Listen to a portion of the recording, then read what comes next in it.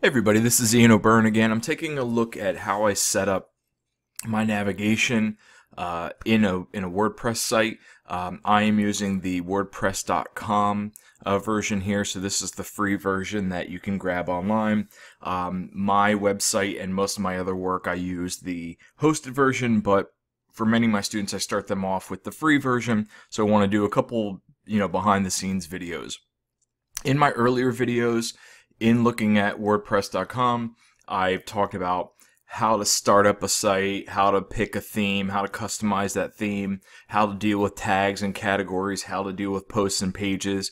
So I view this video here as one of the last in this series of videos in setting up a WordPress.com site. Most of this video is going to be aimed to students in my classes, but by all means anybody can use this. The video is basically set up so that you can set up a website or a digital portfolio as a classroom teacher. And so when I'm starting up with WordPress, this video is assuming that you've already worked your way through all of the other videos and lessons and materials that I've sent out, and then this is one way to tighten up your website and get ready to go and share with others. So here's the WordPress site that I have set up, and as I've shown in other videos, when I work with WordPress, I typically will have one tab open to the public-facing side of the website, and then I have a behind-the-scenes tab or the dashboard for the site open. So when I make changes, I can go back and I can refresh the page to see what changes took place. Okay, so I wanted to show you that. But one of the other things I also wanted to show you was when you're signed into WordPress, most people will go in and use this layout to sort of like get through and work through your materials. But I found that that's not very helpful. So one of the things I wanted to point out while we're here is I typically skip over this sort of like streamlined process. WordPress is trying to put this together to make it a little bit easier for you, but I think it limits you in your construction habits. So one of the things I recommend is to make it easier to get in and edit. I really use the real dashboard behind WordPress, and the way that you get to that is you look at your URL. So I'm at wioburndemo.wordpress.com, and then what I'll do is, if you look at that and you basically type /wp-admin after it, what it will do is, if you're signed in and you're logged into WordPress, it will give you this layout. And this, for me, is the quote-unquote real dashboard behind WordPress. And this is where I advise my students to do all of the work and the editing. It gives you a lot more functionality as opposed to what you have in here. This is just too many layers, and it's a little bit too confusing for me. So what I'm going to do is I'm going to stick to this layout when I'm editing, and I'm going to use this tab to make sure I'm paying attention to what changes I actually make. So if I'm looking at the dashboard here, once again, I've already picked a theme. I've already customized the theme. I for the most part, like the theme from the for the website. And what I'm going to do is I'm going to look at posts. So if I look at posts, I have a couple of the random posts that I have set up here. I have a unit plan update 1 and 2. I have a couple synthesis posts, one about online reading, one about online collaborative inquiry, one about online content construction. So I have a couple posts in here. A couple of the things to pay attention to. I have not added any categories or tags to these posts, and if you look at the posts themselves, they're very vanilla. So I don't have anything in there. There's no real content to speak of. I don't have any images or anything else. No tags, as I said before, categories, and no featured images. Just pretty much nothing on this. Obviously, you'd have a lot more content added in there. So that's all of my posts that I have in here. And the main reason I have those posts set up is so that you can see how things move around the site. I'm also going to look at my pages. So if I look at the pages, I have a home page set up, I have an about page set up. I chose to have a page for my lesson plan 1, 2, and 3. I chose to have a page for teaching materials and then a unit plan. If you're a student in my class, you can organize this however you'd like. You can have your teaching materials on posts as opposed to pages. For me, it makes more sense to have them listed as pages in this layout, but it depends on what works best for you. So if I look at this, a couple different things I do to get started. One of the things I do is I go into settings, and then I go to, where is my permalinks? I think I cannot change permalinks on the free version. Yes, I cannot change permalinks. Okay, never mind. So what I'm going to do is I'm going to go to Appearance, and I'm going to go to Customize.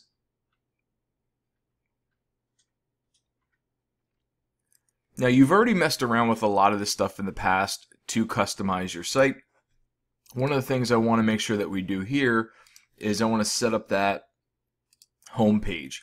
So when I open up my website, I don't want to have the main, the most recent blog post there. I want to have a static page. So what I'm going to do is set my home page to that home page that I set up, and my post page is going to be the blog page, which I thought I had, but it's not appearing.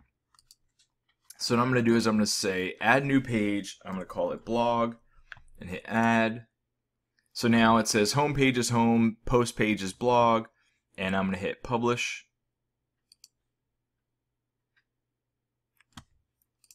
So now if I go back to this and reload it,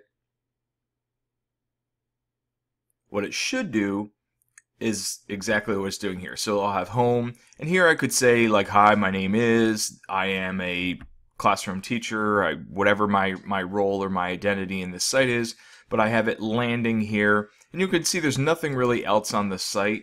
I can have recent posts over here and a lot of other stuff, but I'm going to clean that up a little bit more.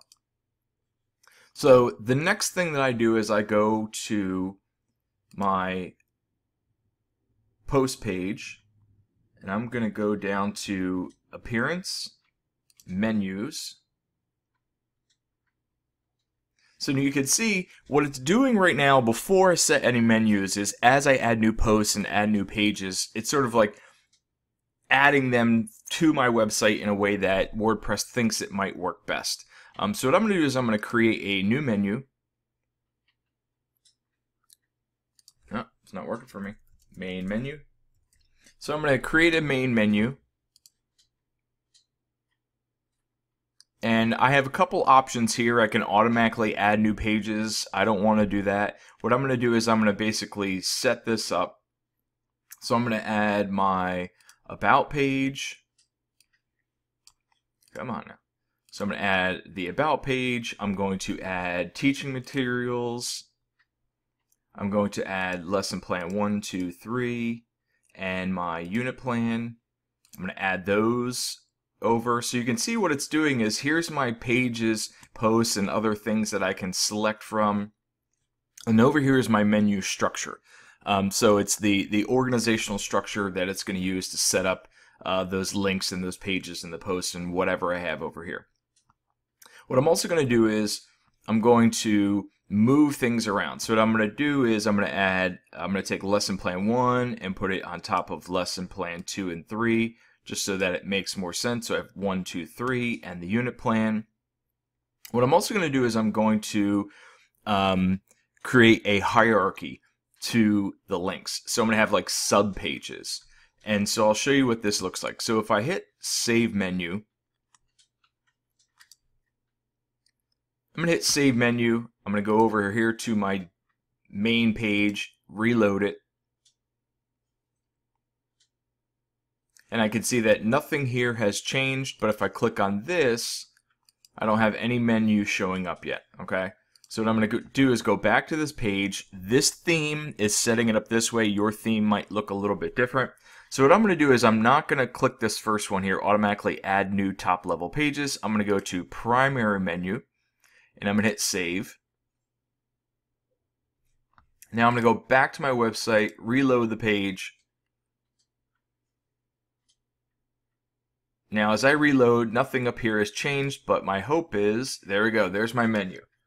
So this theme is loading this menu up here in this in this capacity. It depends on what you want. It actually depends on what your theme is letting you do. So you want to take a look at how this changes where you move things. So what I'm going to do is I'm going to go back over here. I'm going to switch this to the social menu just to see what it looks like. Usually the social menu, it's not one of the main menus that they have set up. And so what I'm going to do is reload this.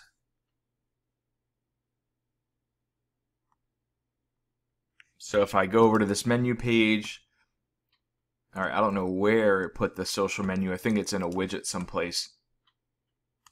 But I do not like that setup. So what I'm going to do is I'm going to go back over here. I'm going to change that back to the primary. I'm going to hit save. Now it should be back exactly where it last left it. All right, so I can see that's exactly the way that I wanted it. Now what I'm going to do is I'm going to add a page for, I'm going to add my blog posts. And I'm going to move a couple other things around here. So what I'm going to do is I'm going to put my about page last. I'm going to have my blog go first. And this is just my preference. This is what I like to see. My assumption is when someone goes to my site, when they go to a website or my blog, they're going to expect to see the blog post first. That's what I want to feature on my site. But then what I also want to have is the other supplemental materials or the other pages available as well. So I have my teaching materials, my blog, my about page is last. Now what I want to do is I want to add sub pages. So what I'm going to do is if I have teaching materials, I want lesson plan 1, 2, 3, and the unit plan to be a sub-page to the teaching materials. So if you're thinking in terms of hierarchy, I want those underneath of the teaching materials. So I'm going to click this and drag a little bit to the right. So you can see that it calls it a sub-item and it drags it a little bit. I think I can keep going. No. So I can have a sub-item, and then if I wanted to, I think I can have like a sub-sub-item. You know, I can keep going over, but I don't want that. So I'm going to have these 4 will be sub-items. And if I wanted to continue to stack it, now you see there's an opportunity where I could have teaching materials, and if I wanted to, I could have a sub-page for like lesson plans, and then a sub-page for unit plans, and then I could have sub-pages or pages underneath those for the individual lesson plans and the individual unit plans. For now, since I have 4 things, I think it's not that much to have those listed there. So once again, I have the blog, the teaching materials, lesson plan 1, 2, 3, the unit plan, the about page, and all of those. I'm going to hit save menu, and I'm going to go back over here to see what this looks like. I'm going to reload the page. So I reload the page. Now here's my home page. If I click on this, I see blog, teaching materials, the about. This theme, I have to click the drop down and I can see what it looks like. Different themes operate in different ways. Some themes, what they'll do is they'll basically, you'll hover over it and it will show, it automatically drop down. But it matters on what your theme will allow you to do. So if I keep scrolling down on the menu, so here's my homepage, there's nothing. So this could be very minimalistic if that's what you like. If I click this little bar, I can see the menu, the search, the recent posts, stuff like that. So here's the posts that show up in my blog. And that's all the content that's in my menu. If I want to see the actual blog posts, I have to go to the blog. And that's where I'd see these are the 5 posts that I have so far on my site. So once again, if I wanted to, this could be my front page. But then it gets a little bit confusing to me. That's my this is my choice to lay out my website. So this is basically the way that I organize the menus, you know, on this site. If I wanted to, if I had a special post that I wanted to have, sometimes what people will do is they'll have custom links. So you might say, okay, I want to link to my LinkedIn page. You know, so I might link to my LinkedIn page. It's mad at me because I'm not adding that. So I could add the LinkedIn page. Now that's obviously not a correct URL, but whatever. So if I wanted to, I could say, okay, here's my LinkedIn. It's a sub page to my about page, or it's my main page. If I wanted to, I could say, you know, here's me on Facebook as well. So I could say facebook.com. Obviously, this is not the correct URL, but I'm just making an argument here. So I could add that and make this another sub page. And then what I would do is save that menu again. And then I can reload this site. So if I reload the site, I'm going to go to the main page here. This is my home page again. Obviously, hit the menu. I have the about. Under about, I have some sub pages linking out to other places. Now this is if I want to use the menu as a way to link or show sub pages and stuff like that. Obviously, if I wanted to, I can go to the teaching materials page. And on this page, instead of using the menu, what I could do is just put links to lesson plan 1, lesson plan 2, stuff like that. Most times I advise students to do both of those things. So most times I advise students to have a subpage for your lesson plan 1, 2, 3. Show the menu and have those listed in the menu and have them be subpages. But then at the same time, go on this teaching materials page and also put links to those pages. Make it easier for people to find content on your website. Okay, so one of the last things I want to show you here is you've noticed that I do have a home page, but I don't put it in the menu structure. The reason why I don't put it in the menu structure is because if I'm looking at the site, I can click here to go to the home page, because I set it up as the home page earlier, so you don't need to make that a separate page in your menu. So a couple other things while we're here. I can change the location of this. I usually don't tweak this that much. You know, I sort of leave this alone. I keep my minimals pretty simple on most of my websites. I don't think there's anything else in this theme in the customization page. So if I go to menus, so I can see where, so this is telling me that I can have menus listed in 2 places, and I don't have the social menu set right now. So if I change that, let's see what it does. Alright, so the social menu, the question that we had before on this theme is leaving it down here. I don't like that, so I'm leaving that alone. So I'm going to leave this the way that it is. And basically that will be how I set up the structure for my menus, for my layout of pages. And so once again, if this is my main site, wioburndemo.wordpress.com, I typically ignore the dashboard that WordPress tries to give me, and I go to that wioburn.com/WP admin. And the last thing I want to show you is my website. I want to show you the structure I use on my website to see where this possibly could go.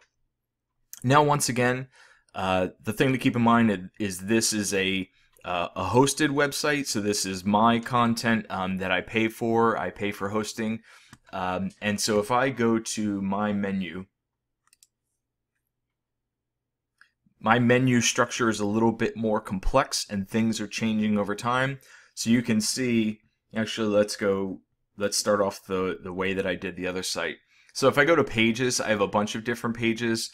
I have, you know, my main home page, which is the front, my blog page. I separated out my different About Me pages. I changed my main About Me page to a Start Here page. If someone met me for the first time, they would go there to take a look.